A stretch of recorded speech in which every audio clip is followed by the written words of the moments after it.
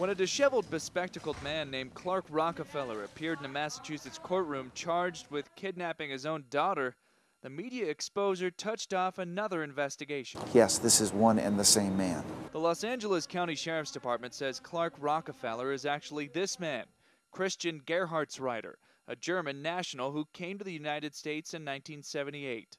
Detectives consider him a person of interest in connection with a possible disappearance and double murder.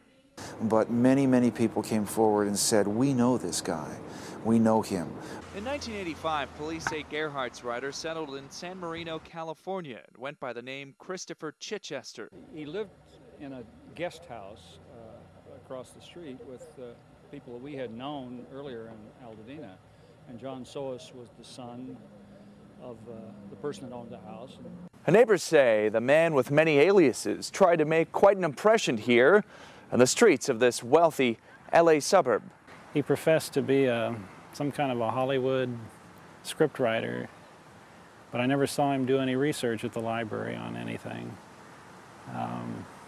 So I thought it was pretty strange. Through his lawyer this week, the man claiming to be Clark Rockefeller says he remembers renting a guest house from John and Linda Soas and admitted to using a different name back then. The couple went missing in February of 1985. Chichester vanished soon after. We got a postcard from her 6 months later saying that she and John were in Paris.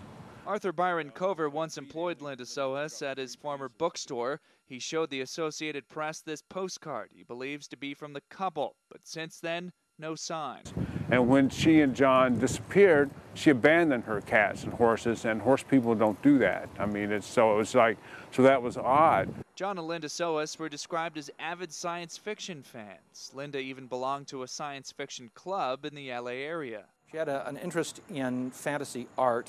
I know she would draw and paint horses and unicorns. In 1994, the remains of a man were discovered at the house in San Marino.